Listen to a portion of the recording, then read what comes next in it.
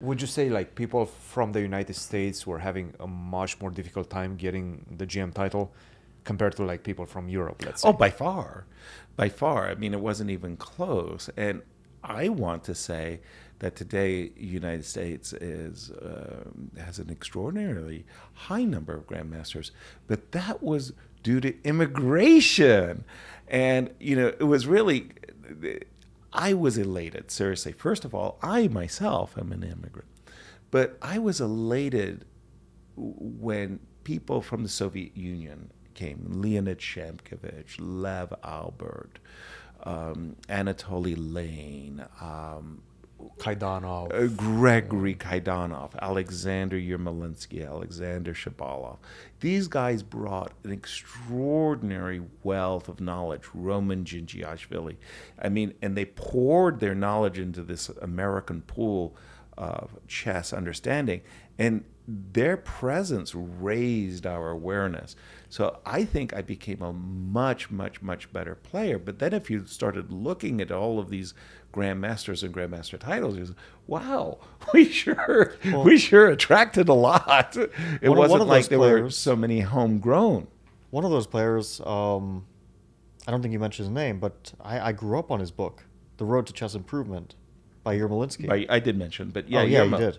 Yeah, And fantastic. and one of my first coaches, not my first coach, but one of my first coaches, Miran Sher, also immigrated and brought over his chess coaching skills and coached a lot of the young chess players of my generation who later became Right. grandmasters, guys like Robert Hess, guys like Mark Arnold, like this generation of players.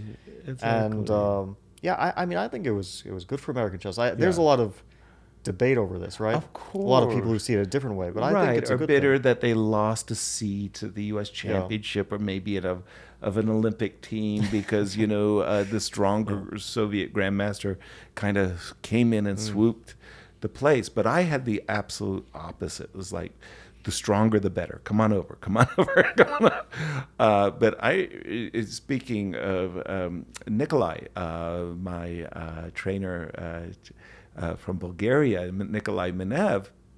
So he was an international master. And then you look at his credentials. He's like he wins all of these Bulgarian championships. He's #1 on the Olympic team. He holds Botvinnik to a draw, the Soviet Union versus Bulgaria match, and he just beats all of these players. It's like, dude, how could you not get the grandmaster title? And it's just extraordinarily how good he was, but he couldn't be a professional chess player in Bulgaria, which supported chess. He was actually a medical doctor, okay? And he gave up the practice of medicine to become the editor of the Bulgarian chess magazine because it paid better than being a medical doctor. It was like, wow, right? So being a professional player today has a completely different meaning than what it was. I mean, obviously I was a professional player in the sense that I did dedicate myself to playing chess, but I could never afford to be a professional chess player. I literally, was scraping to get money for, say, John Donaldson or Nikolai to get their support because, I won U.S. championships where first prize was $6,000.